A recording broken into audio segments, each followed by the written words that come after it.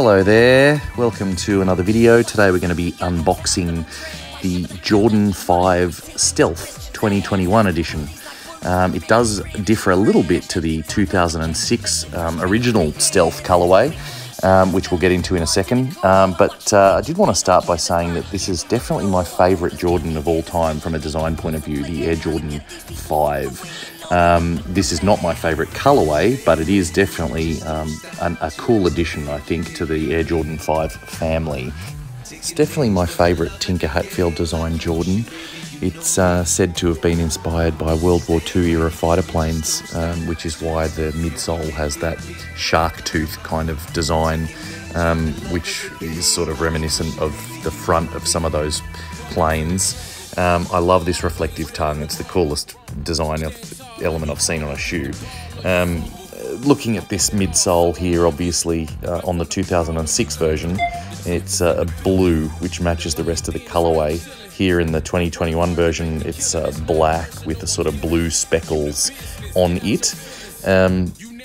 Another couple of differences you'll notice here is that the Jumpman logo on the back of the 06 model is blue.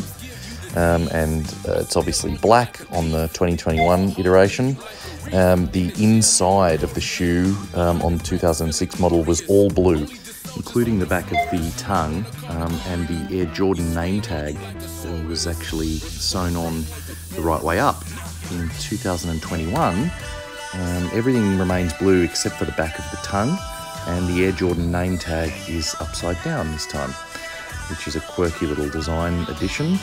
As I said before, the accents that are on the midsole on both sides are now black instead of blue with some blue speckles on them.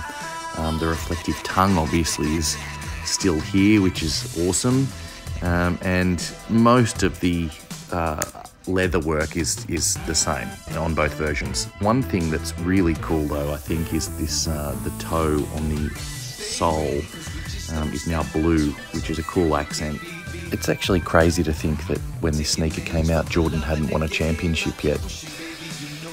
I hope they re-release the black colourway again with the 23 on the heel. It was definitely my favourite. I hope you enjoyed this video.